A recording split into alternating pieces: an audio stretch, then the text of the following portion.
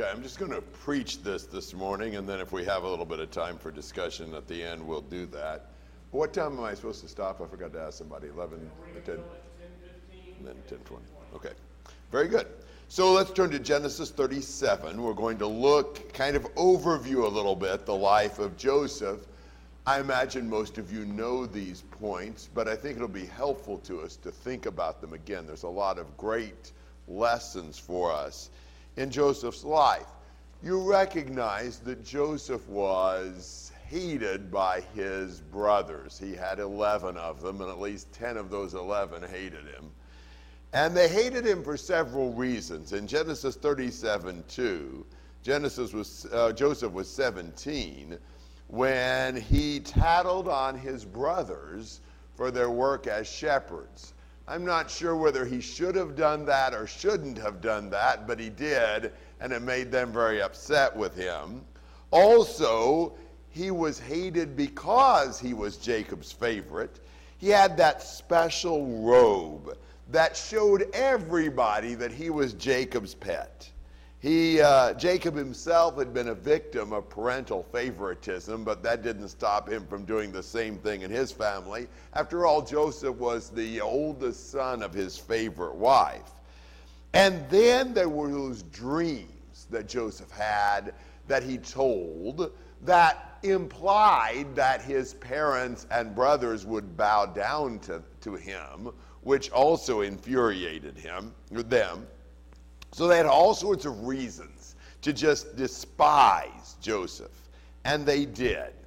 So he's 17, his brothers are out watching the sheep, herding the sheep many miles away from home, maybe some 50 or 60 miles away. And so Jacob's concerned about them. He sends Joseph up there to check on them and see how they were doing. I've always guessed he had a care package for them too. I don't know that for sure. But he was in uniform. He had his robe on, and they saw him coming from a long ways off. And that robe was just like waving a red flag in front of a bull. So they had already decided by the time they got there that they were going to sabotage his dreams by just disposing of him, and that would be that. But Reuben suggests they not kill him. After all, he is their brother, and that they just put him in a pit. He was going to secretly rescue him later. Reuben was the oldest and probably felt somewhat responsible. But they took his robe off of him, they put him in the pit, and then they sat down to eat and drink. I'm guessing the care package that Joseph brought, who knows. It was kind of callous to see their brother that they'd put in the pit while they're enjoying a meal. And that's when the Ishmaelite traders come along and they think, well, no use killing him. Why not make a little money off of him? So they sold him as a slave, a late teenage slave, to these traders who were on their way to Egypt. Of course, then they have got to figure out what they're going to tell their father, but they had already plotted their cover story. They take Joseph's special robe and they dip it in goat's blood and they bring it to their father. Now that's kind of ironic because you remember how Jacob himself had deceived his father with his brother's clothing and goat skin. Now his sons are deceiving their father with his brother's clothing and goat's blood. They don't say much. They just say in verse 32 of 37, we found this. Please examine it to see whether it is your son's tunic or not. Your son, they mean their brother, kind of reminds you of what the elder brother said about the prodigal son, right? But you know, it's a stronger thing if they just let Jacob draw his own conclusion, which he does. He says, it's my son's tunic. A wild beast has devoured him. Joseph has surely been torn to pieces. And he is deeply grieved, and he continues to be deeply grieved day after day, week after week, month after month, year after year. He will not be consoled. His favorite son has been torn to pieces by wild beasts. Meanwhile, Joseph is taken down to Egypt, where he's sold as a slave to Pharaoh's bodyguard, the Potiphar. And the Lord is with him, and he actually becomes kind of the chief slave over the household. And he's been greatly blessed by the Lord in that, but he suffers from one endowment too many. He was handsome. And the Potiphar's wife falls in love with Joseph, and she does everything she can to get Joseph to have an affair with her, which would have been a strong temptation. After all, poor Joseph, it would have been awfully easy for him to feel sorry for himself under the circumstances. And we are never more vulnerable to temptation than when we feel sorry for ourselves. It gives us an easy way to rationalize giving in. He could have also let his success in the Potiphar's house go to his head. And she was persistent. She wouldn't give up. She was just hounding him, forever reopening the closed question and trying to get him to give in to her. You know, temptation is not a part-time experience for believers. We're going to face constant barrages of temptation. It would have been flattering to Joseph to think about this high-up lady in the Egyptian administration showing an interest in him, and finally she just grabbed him. You know, it would have been so easy to just rationalize and say, well, I didn't want to, but after all, she caught me. What was I going to do? Satan provides all sorts of ways to try to give excuses for our sins, but Joseph stood firm. And you appreciate what he said. In verse 8, he says, this is 39:8, "Behold, with me here my master does not concern himself with anything in the house, and he's put all that he owns in my charge. There's no one greater in this house than I, and he's withheld nothing from me except you, because you are his wife. How then could I do this great evil and sin against God?" He doesn't say, you know, it won't work, we might get caught, or, you know, not today. He says, this is a terrible sin against God, and I will not do it. That is the way to stand up to temptation. We say no, and we do not give any opening to Satan. So that was helpful. He refuses to even lay down beside her. He puts himself in no possibility of being tempted. He stays firm and does the right thing even when she catches him. In verse 12, she caught him by his garment. He was just working in the house like he was supposed to be. She caught him by his garment, saying, "Lie with me." And he left his garment in her hand and fled and went outside. Well, she screamed. And you know, lies are built on rather small, subtle things. She says, well, he was in here and he took his coat off to try to force me, and I screamed, and he fled. All those things were almost right. She did scream. He did flee. And she's got his coat. But it wasn't like he took it off. She grabbed him by the coat and he wriggled out of it, leaving that in her hand. And he fled before she screamed. She just kind of jumbles up the order and changes a few details. And it makes it look like Joseph was the aggressor. And so her husband puts him in prison for attempted rape. You know, can you imagine the rumors that were going around in Israel or in Egypt about that time? Have you ever heard the expression, where there's smoke, there's fire? There's always some truth in it. Is there always some truth in a rumor?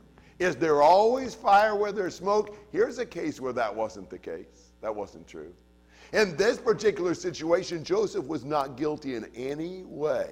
You do not know when you hear a rumor if there is some truth in it or not. So here's Joseph. He has done nothing wrong, sold by his brothers into slavery, falsely accused and thrown into Egyptian prison. What a terrible life. I challenge you, I bet there's not any of us here who can beat that for horrible situation, horrible luck, we might say.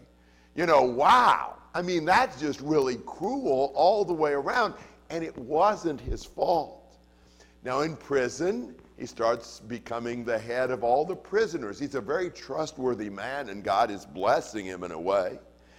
And the cupbearer and the baker to the Pharaoh get thrown in prison, and they both have troubling dreams that by God's help Joseph is able to interpret.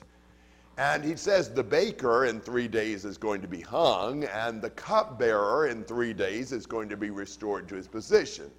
For obvious reasons, he doesn't ask the baker to remember him, but he does ask the cupbearer to remember him when he's restored to Pharaoh. But the cupbearer gets so excited about the good fortune he has, I suppose, and his problem is resolved, he promptly forgets Joseph. Kind of reminds you of those 10 lepers that Jesus healed in Luke 17. 9 of them forget to even turn back and thank him. You ever been blessed by God after you prayed and then forgot to even thank God? You were not forgetting to ask him, but we get the blessing and often we forget to thank him. So he's been sold by his brothers, lied about by Ms. Potiphar, that caused him to be thrown in jail, and the cupbearer forgets him. He's 30 years old, sold at 17, 30 years old in Egyptian prison. Now, we know the rest of the story, right? So we know everything turns out great. This was wonderful. And in fact, many of these things led to his, having a wonderful opportunity to save his family and do all sorts of great things. But he didn't know that is how it was going to turn out. Can you imagine, at 17, sold as a slave by your brothers, sometime later lied about by Ms. Potiphar, and you're in Egyptian prison until age 30. It takes a lot of patience to keep faith and serve God. It may be that you do what's right and you have years of misery and injustice. It certainly can be. Look at Job. In fact, I'd challenge you to do this sometime. Write a list of 10 or 15 of the people you see in the Bible that suffered the most. And then write a list of the 10 or 15 people in the Bible you consider most faithful to God, and see how many names are on both lists. It's rather amazing. When we do what's right, there's going to be injustice and suffering. We can pretty much count on it. Well, Pharaoh finally has a dream, and the cupbearer remembers Joseph. It probably worked in Joseph's favor that he had forgotten him for that length of time. He tells Pharaoh about him. Joseph's brought, by God's help, he's able to interpret the dreams, the 7 years of plenty followed by the 7 years of famine. He's appointed as vice Pharaoh in charge of famine relief, and he gathers up abundant grain for 7 years to start selling it when the famine hits. Joseph had been faithful over small things. God had made him ruler over many things. But what if he had given in to Ms. Potiphar? You never know when you give in to temptation how the Lord might have been able to use you if you'd have stayed firm and faithful. Well, the famine actually is broader than just Egypt. And so Joseph's family back in the land of Canaan is hungry, and Joseph's father Jacob sends the brothers, his sons, to buy grain down in Egypt. He's heard there's grain down there. He sends all the brothers except for Benjamin, the youngest, Joseph's only full brother, the other son of Rachel. She died in childbirth with him. And you know why he didn't send Benjamin. 42:4, I'm afraid that harm may befall him. The other sons are expendable, but nothing bad must happen to Benjamin. Benjamin has become the new Joseph, and we'll see that over and over again here. So the 10 brothers go down to Egypt. Now this has been 20, 21, 22 years. They are not imagining they're going to see Joseph, and certainly not as vice Pharaoh. He's speaking Egyptian. He's dressed Egyptian. They have no idea it's him. But I'm guessing Joseph was looking for them, kind of expecting them to come down and buy grain. And so he calls them in and interrogates them. And they're at a hopeless disadvantage. He's a tough interrogator. And he knows a lot more than they know he knows. And it just goes from bad to worse. He accuses them of being spies. He ends up jailing them for 3 days, gives them a little taste of their own medicine, I suppose. And he holds one of them hostage. Here's what he says. He says, well, listen, I think you're spies. Now, I don't know why 10 brothers would travel in group if they're spies, but who cares? He's the one in charge. He can accuse them of anything he wants to. He says, I believe you're spies. Now, you've told me the story that you have this other brother back home. If you ever want to see Simeon again or buy grain again, I want him to be with you the next time. Of course, why couldn't they just pick up any guy and bring him along? You know, but again, he's the one in charge. It doesn't have to make a whole lot of sense. He says you got to bring your brother. And he holds Simeon. Now it's interesting he holds Simeon. Simeon was number 2, but he's overheard them talking and he's found out that Reuben had tried to spare him, number 1. So I suspect that's why he keeps Simeon. And they, while they're in jail, him overhearing them speaking their language, them not having any idea he understands their language, they're saying in chapter 42:21, truly we are guilty concerning our brother because we saw the distress of his soul when he pleaded with us, yet we would not listen. Therefore, this distress has come upon us. It's been more than 20 years, and they're still feeling guilty. And when bad things happen, they interpret that as punishment for what they did to their brother. Guilt destroys you. So they go back home with the grain they bought, only to find out when they open up their grain sacks, their money is in the top of every sack, which is terribly disturbing to them. For the rest of us, it would have been our lucky day. We got our money. I don't know how it happened, but isn't that wonderful? But they have a guilty conscience, so everything, even the good things, they interpret as a bad sign. They tell their father that Joseph, well, vice Pharaoh, has kept their brother Simeon. In fact, they just call him the man every time they talk about him. And their father Jacob, this is 42:36, says, you have bereaved me of my children. That's more true than he knows. Joseph is no more, and Simeon is no more, and you would take Benjamin. All these things are against me. Not so much, but a lot of times we think they are when they're not. Then Reuben spoke to his father, saying, you may put my 2 sons to death if I do not bring him back to you. Put him in my care, and I will return him to you. A lot of help it's going to be to Jacob to kill 2 of his grandkids if he doesn't bring Benjamin back. But that's what he can think of to say. But listen to Jacob. I think this is one of the most significant statements in this narrative. Verse 38. Jacob said, my son shall not go down with you, for his brother is dead, and he alone is left. If harm should befall him on the journey you are taking, then you will bring my gray hair down to Sheol in sorrow. My son will not go down with you. Who did he say that to? Remember? His 10 sons. My son won't go with you. He's the only one left. He just unsunned those other 10. The only one he really cares about is Benjamin. Again, Benjamin is the new Joseph. Well, they get hungry again. They eat the food.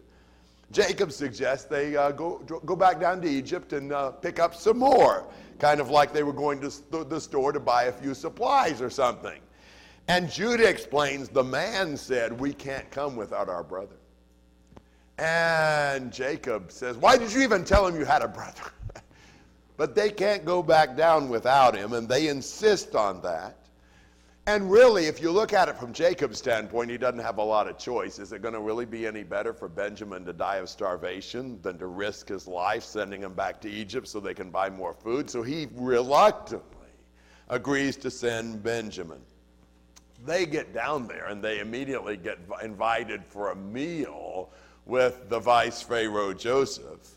And they're worried about that. Their uneasy conscience interprets every development as some bad sign. And Joseph is able to meet Benjamin. It's a very moving occasion for him, but they don't know that. He has them seated at the banquet in the order of age. 10 of those brothers were born in like 7 years. How he knew the age of each one was a mystery to them. And he gives 5 times more food to, I'm going to call him little Benjamin. You realize he's in his 20s at least. But the youngest, which is kind of bizarre too. And he's going to let them buy the grain. They apologize about the money. They don't know how it got back in their sacks. And the servant of Joseph said, oh, I had your money. Don't worry about that. And so chapter 44 and verse 1. Then Joseph commanded his house steward, saying, fill the men's sacks with food, as much as they can carry, and put each man's money in the mouth of his sack. Put my cup, the silver cup, in the mouth of the sack of the youngest, and his money for the grain. You wonder what that steward thought. Put his special silver cup in the sack of the youngest? He must have really liked him. Giving him his silver cup. So they leave, and they've no more than hardly gotten out of sight when Joseph tells the house steward in verse 4, up, follow the men, and when you overtake them, say to them, why have you repaid evil for good? Is not this the one from which my Lord drinks, and which he indeed uses for divination? You have done wrong in doing this. Now that's really bizarre. He has the house steward put the cup in Benjamin's sack and then has him chase after them to accuse them of stealing the cup. So he does. After all, Joseph's vice Pharaoh, he does whatever he says. And he does it upright too. He gets to them and he accuses them of stealing that cup. They're indignant. They're outraged. They'd even brought back that money. How could he possibly accuse them of stealing the cup? And they say in verse 9, 44:9, with whomever of your servants it is found, let him die. Whoa. They didn't know what they were saying, did they? And we also will be my Lord's slaves. And the servant says, oh no, my master's very fair and just. He will only keep the one who stole the cup. He won't blame the rest of you. And so in an Oscar-winning performance, this steward starts with the oldest one's sack, opens the sack, searches through the grain, closes the sack, goes to number 2, opens the sack, searches through it. 1, he knows right where that cup is. He put it there. But he goes one by one. Can't you imagine those brothers? As every sack is opened, the cup's not there, the cup's not there, the cup's not there, the cup's not there. They're just getting more and more outraged. How could he have ever accused them of stealing that cup? And he comes to Benjamin's sack, and he opens that sack. There is vice Pharaoh's silver cup. Now, what would you have felt if you had been one of those brothers? That rat, that idiot, what did he think stealing that cup? Not only is he daddy's little pet, but he thinks he can go and steal that silver cup from Joseph. It would have outraged me. He puts all their lives in jeopardy because he couldn't keep his filthy hands off that cup. They could have sure felt that way, don't you see? They all come back to Vice Pharaoh. And Joseph says in verse 15, what is this deed that you have done? Do you not know that such a man as I can indeed practice divination? Hey, that's my special cup. I can track you anywhere. Of course, they had the cup. But anyhow, he doesn't have to make sense. He's in charge. And Judah says, there's nothing we can say. We're guilty. We're your slaves. And Joseph said, oh, no. No, no. Far be it from me to do this. The man in whose possession the cup has been found, he shall be my slave. But as for you, go up in peace to your father. Do you see what Joseph's been doing all along? He has given them the perfect opportunity to betray another one of Rachel's sons. He's masterminded a strategy to find out, do they still have the same character they had when they sold him 22 years before? They're going to have a lot easier time of ditching Benjamin than they had of getting rid of him, because after all, he stole the cup. He is putting them through this to find out, are they safe? Have they repented? Is he able to reveal himself to them?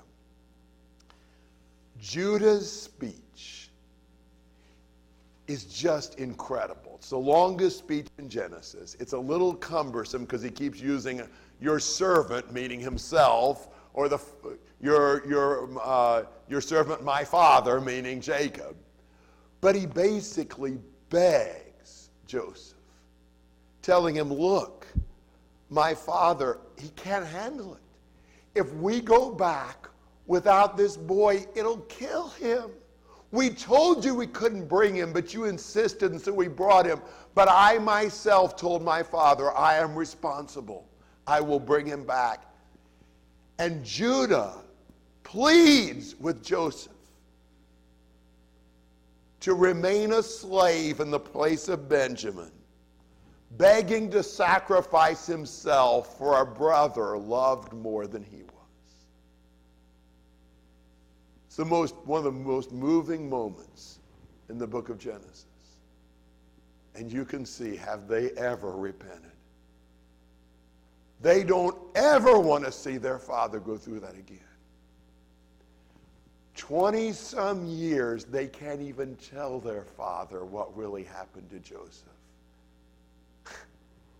They have changed so much. Joseph orders everyone to leave. Chapter 45, verse 1. No outsider could share this intimate moment. Verse 3. I am Joseph. Is my father still alive? It has to be him. Nobody else knew his name. It's Joseph. Can you imagine when the realization of that comes flooding over their minds? This is terrifying. Joseph has all the power of Egypt. What will he do to these brothers? They shy away from him. Joseph said, please come closer to me. He says, I'm your brother Joseph, whom you sold into Egypt. Now do not be grieved or angry with yourselves because you sold me here, for God sent me before you to preserve life. He's worried that they're going to be upset with themselves for having sold him. Do you take brothers who've done something that wicked to you and try to make sure they're not too down on themselves for having done that, let alone forgiving them? Why did he treat them that way? Because he saw the Lord's hand. He realized that God was the one who'd sent him. He realized all the blessing God brought out of that. I want you to think about something. Does God cause everything to work together for the good of those who love him? If something bad happens in your life, and you love God, will God bring good out of that evil? If so, why are we so upset about it? If God is in charge and he's going to bring a blessing out of the bad things that happen to us, why do we get so upset when somebody treats us badly? Why do we get so upset when something doesn't work well? if God's really bringing good out of everything that happens? Joseph was not only forgiving, he was encouraging to those brothers. And he had them go get their father and bring him back, and you know the rest of the story. Joseph spent the first 17 years of his life with his father in the land of Canaan. He spent the last 17 years of his father's life with him in Egypt. Now, you know, the Bible is just so impressive on many levels. That's a tremendous story. I mean, I thought that when I was a kid. One of the few parts of the Bible I really actually enjoyed reading when I was young was the story of Joseph. It was hard to put down, even though I knew how it was going to turn out. But there is so much depth in the Bible. I want to do something with you as we conclude this. I want to do a little riddle with you. You probably thought about this before, but I want to do it this way and just think about, there's another story underneath this, so much greater than even this story. Who am I? I am the beloved Son of my Father. My Father sent me far away on an errand of kindness. In carrying out my mission, my own people, because of jealousy, delivered me into the hand of strangers. I was sold for certain shekels of silver. I was strongly tempted, but I resisted. When an old man saw my face, he said he could die now. Think about Simeon and Jacob. Because of my righteousness, I was falsely accused and condemned. I was stripped of my robe.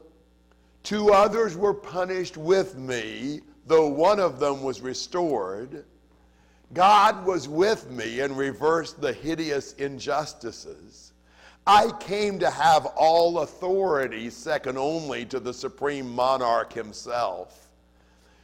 Ultimately, even those who sold me bowed down before me, or they will. I became the means whereby God saved the very ones who wronged me. Some of you won't get this one, but after my death, I encountered first the 10, then the 11. Who am I? Isn't that amazing? Isn't it amazing that when God reveals a story so moving and so helpful and so profound as the Joseph story, that underneath that, he designed the whole Joseph story to be a foreshadowing of Jesus. And we can be sure that we're not doing that improperly, because Stephen in Acts chapter 7 uses Joseph as a foreshadowing of Jesus. One of the things that I'd like to do with something like this is just encourage you, keep reading the Bible. Study it, read it, pore over it. There's always way more in it than any of us have ever seen. It's a treasure that we never exhaust. We never mine all the jewels in it. So keep studying it. I appreciate a lot your attention. We'll take a few minutes and prepare for our worship.